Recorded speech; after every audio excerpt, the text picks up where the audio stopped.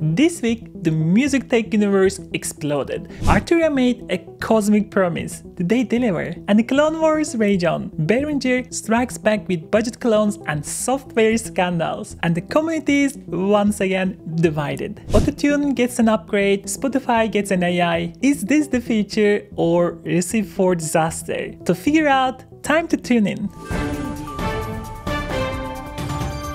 Last week, our favorite freak manufacturer from France, Arturia, started teasing something new coming, and all their marketing materials pointed to a universe-sized announcement. To celebrate their 25th anniversary of being in the business, Arturia made a big deal about how this will be something new. The music production world had their collective breath, and the guesses ranged from a new drum machine to some sort of AI software integration into their platforms. Now that we are in the future, the announcement was slightly less interesting than a lot of people had thought, and it was met with a semi-collective The Astrolab is 61-key virtual synth that ties to the company's software offerings but in an all-in-one standalone keyboard. If that sounds kind of strange, it sort of is. It is not really a synthesizer, and it is not really a MIDI keyboard, it's more of a virtual software in a box. Using the Analog Lab Pro offerings, the keyboard allows you to play and explore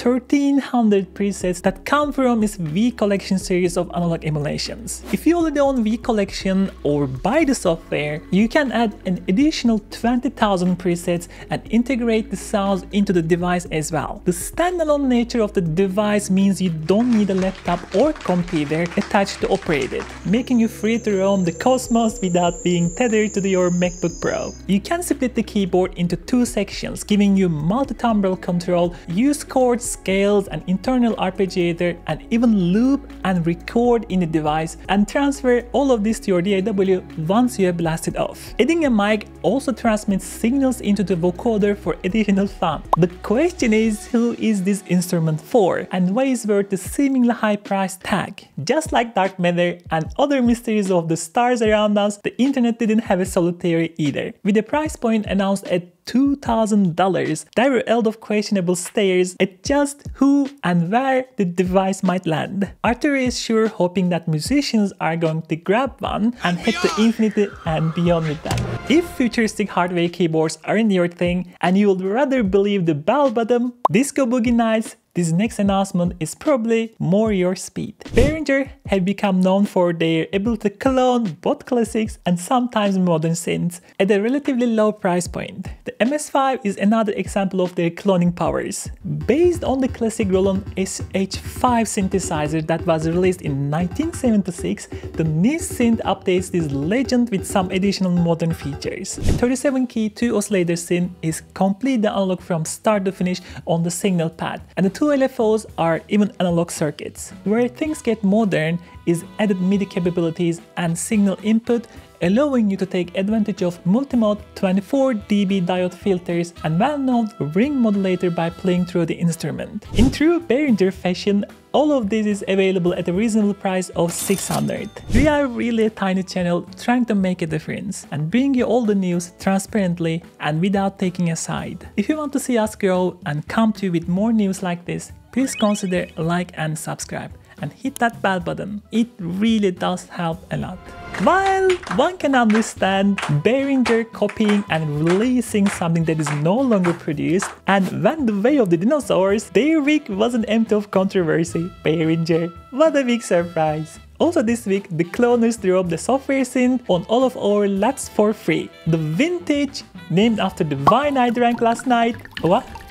That's not right? Oh, then it's named after clothing style that millennials are all tooting on TikTok? What? Not that either.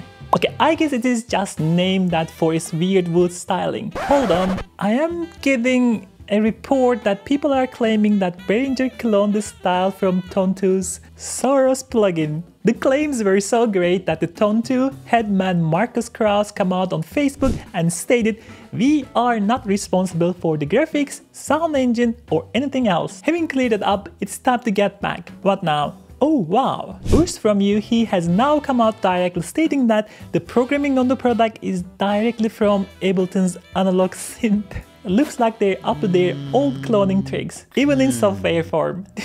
This is going to get juicy, especially considering that the vintage synth has an icon that states SYNTHS. So what's next? Maybe an FM based on FL Studio's Polaris? Behringer coming after you, FL, run! If you don't have Ableton Analog and you want to try out the free synth, we will link it below in the description where you can get this plugin. If there is anything in music more controversial than Behringer, it has to be the autotune. Autotuning vocals has been around for 20 plus years and have been some amazing uses of it, like Daft Punk's One More Time. There also have been some epic fails like Rebecca Black's Friday. While you either love or hate the effect that autotune produces on vocals, it has become a widely used tool for producers to make sure singers hit that note with precision. I always use it. When I sing, there are 3 autotunes on top of each other, and I still don't hit that note. SYNTHS has released a new version of Autotune Pro that adds some really interesting features to the software. Now you can tune layered polyphonic harmonies by triggering it with MIDI to create instant 4-part vocals with low latency. Each of the harmony parts has 11 different parameters that you can adjust, including form and shape, volume, and panning to add even more separation from the main vocal. SYNTHS has even improved other areas of the software with updating the auto mode and graph mode to make it easier and more streamlined to edit your vocals. All of this magic doesn't come cheap with a €455 price tag, so you need to pony up some bills for those extra layers and voices. There are only 3 guarantees in life: death, taxes, and Apple iOS having more music making apps than Android. While Android does have a few good music making apps from companies like FL Studio, BandLab, and Roland, it still is well behind iOS when it comes to available options. It is because mobile programmers choose to bypass the most used mobile software on the planet in favor of more friendly iOS-enabled phones like Ableton did with their Ableton Note software. There are still some interesting developers working in the Google created space though. One new addition is Polaris, a new pocket operator that can do some interesting things. With 6 tracks, a sequencer with per step modulations, per track step lengths control to create polymeters, and per step trigger conditions so you can play loops only when you want them to. This software could be good enough to create some interesting beats on the go. There is also a dual oscillator synth engine and a multi-dot filter to add some color to your creations. Of course, samples are provided, but you can also import your own samples as long as you have the storage space available on your phone or tablet. The UI is also very user-friendly and stays with the typical Android minimal design style. For just €3.99, this can be worth taking for a spin if you have an Android device and seeing what rhythms you can create on the go. I have highlighted a few DIY devices in the past, and we have a new contender for the strangest named product of the year, the Ksoloti. Ksoloti? Ksoloti. Don't know, they just put the names on the screen and I read them. That funny named company released gills, you know, to breathe underwater. Actually, the gills is an open source design that allows you to take their core PSP board product and make everything you want out of it. Once again, you can program the box to be a synth, FX box, DJ controller, or any number of devices as long as you are willing to sit and code the programming. The company, I won't try the name again, has some programs available for free to help you get started. The box includes 1.3-inch OLED screen, 2 USB-C plugs with one being power and the other for your computer, headphone out, MIDI in and out, 2 line in and out ports, and 10 assignable knobs. The total cost of a box is cheap. It's just £176 and it's available now, although the enclosures were originally limited. We all knew it was coming, but the days finally arrived. That's right folks, Spotify finally has done 2 things we all knew they were going to do, and done them both in the same week. Earlier this year, Spotify had announced that they were going to demonetize any track with less than 1,000 streams, and this week was the week it officially happened. It is already hard enough for artists to make music, promote it, get it on playlists, and have people actually listen to their art. Spotify made waves by saying that any song that had a lower stream count than the number of the people that Mr. Beast gave eye surgery to would no longer be paid on the platform. While the demonetization wasn't a surprise, surprise. The timing was as there was no indication when this will be happening. And since everyone should be happy about that news, the next news is guaranteed to make you jump for joy. Because Spotify also announced this week they've integrated AI into the platform. Users can create custom playlists by describing a playlist they want to listen to. The LLM then creates the list and presents you with a playlist of exactly what you were asking for. Or at least that is how it's supposed to work if it is not hallucinating. The tool is still in beta and won't produce results for non-music related prompts like current events or specific brands. And it is only available in the UK and Australia at this time. And no word on when it will roll out worldwide. So we will see how users in those markets take to the new feature first. If you are down under or the UK and have the ability to test this, let me know in the comments below what you think. If you are tired of hearing all the news stories that bring up AI, this next study should help you feel a bit better. Conducted by the Sound Out and Stephen Arnold Music in the US, the study shows that AI, while good at producing music by numbers, still struggles to produce truly emotional music. Humans are just better at it and still hold the edge for emotional accuracy and appeal, especially in producing music for brands. While the study does show that AI has a ways to go in terms of full production of music, there are advantages of using it as a collaborative tool for producers. The study directors did say that humans plus AI could prove to be a powerful combination when it came to producing emotional correct and appealing music. So we are just creators now. Have you ever been to Chechnya? Me neither. I also guess I probably won't be visiting there anytime soon, as the government there has decided that the only legal music can be played from 80 to 116 BPM. Down tempo. Ooh. No, I am not kidding. The local Russian government's culture minister has decided the best way to protect the regional musicians is to ban any music that isn't played at that tempo. They believe that music should conform to the Chechen mentality, and any music played outside those BPMs will be banned from public performance starting June 1st. Artists have been told to rewrite their music or face penalties of fines and jail time for any performances of non-conforming music. It is definitely a strange way to protect your culture.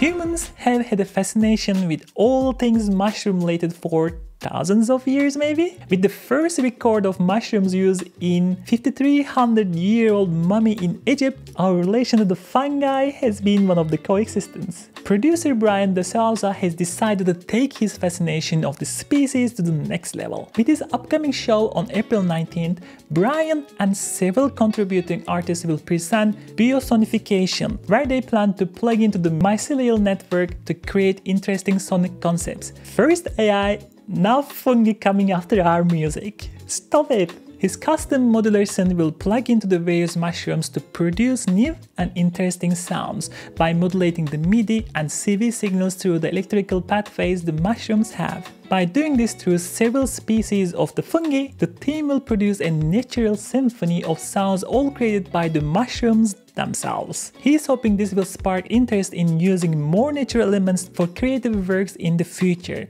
and experimentation with how life can truly directly influence music. From using nature to help make music, to using exercise and music to help people, our next news story by the time this airs will have already happened. On April 20th, the London Marathon will have been run, and the middle of the pack, Gus Fraser, a tech entrepreneur from Jersey, will be DJing the whole day. The plan is for him to run and DJ for the entire race, and estimates he will complete with the marathon in just under 5 hours. I can't even DJ for 5 hours. It's tiring, yo. By doing this, he will set a new record for the fastest marathon whilst DJing. Hold on, that's a real record they keep track of. For real, there is something like that. I commend Gus for carrying the 8 kilograms of equipment strapped around his neck for 26 miles. What is this, like 40 kilometers for the rest of the world? Yeah.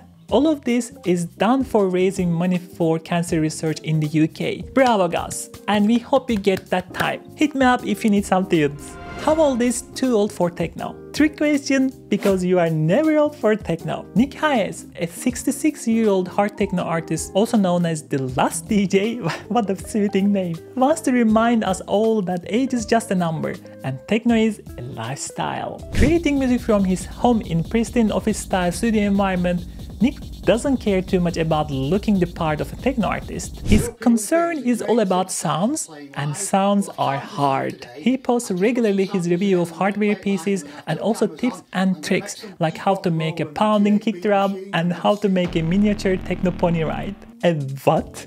If you want to check him out, you can find him on all platforms. Yes, even TikTok. I think this means it's time for all the young people to start leaving the platform now that Grandpa is around. Either that or he's more metal than that 20-year-old hanging on the corner in his tight black jeans. Either way, this should make you feel more comfortable with sharing your own art with the world. Because if you can do it, you definitely can too. Although now we are being a bit ageist. He's probably better than most of us. And on this note, I thank you for tuning in and coming along with us as we cover new stories, and hope you tune in again next time.